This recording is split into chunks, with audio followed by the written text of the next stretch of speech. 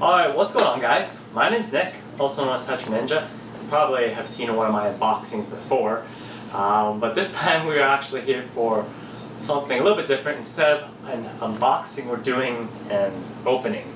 So we're not doing the collector's edition of Assassin's Creed Revelations, we're just doing the standard edition. But there was something special that I want you guys to take note about this one for the PlayStation 3. This is actually a PlayStation 3 exclusive, so I thought I'd inform you guys.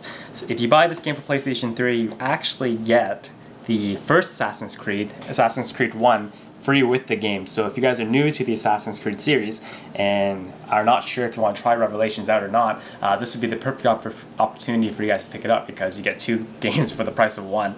And the reason I didn't go with the collector's edition one was because all I really wanted was that if it had a statue or like a jack-in-a-box like Assassin's Creed Brotherhood did. But there wasn't that. All you got was DLC content and I think an art book. So I just went with the regular edition one, but I'm pretty sure some of you guys still want to see what it looks like. So there's the front. So you have what looks like Altair in the back and then Ezio in the front. Apparently this game is going to be the last game with Ezio as the main protagonist. So I guess they wanted to kind of draw a correlation between the 2 assassins. And here's the back. 2 assassins, 1 destiny. So it looks like their stories are going to be somewhat intertwined, which is going to make for a really good storyline, I can only assume. And I love the Assassin's Creed series a lot. Even though it is a yearly release, the quality has remained pretty high. So let's just get opening this game and see what it looks like on the inside.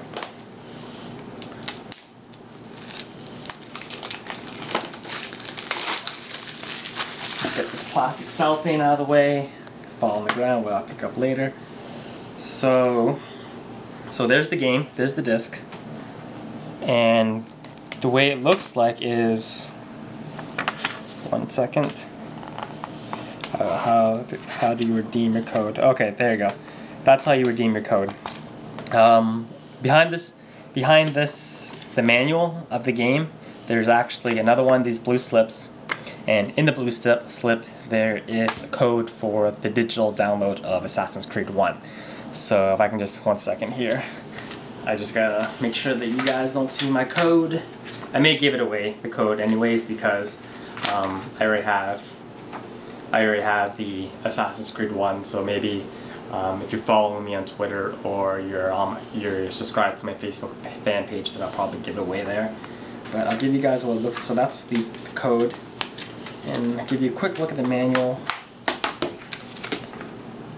This is the Francais one, en Francais, because I live in Canada. But yeah, that is basically it. That is the unboxing or unraveling of the regular edition of Assassin's Creed Brotherhood.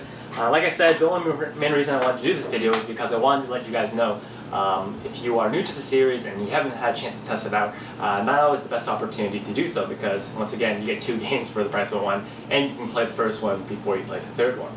But yeah, that's pretty much it.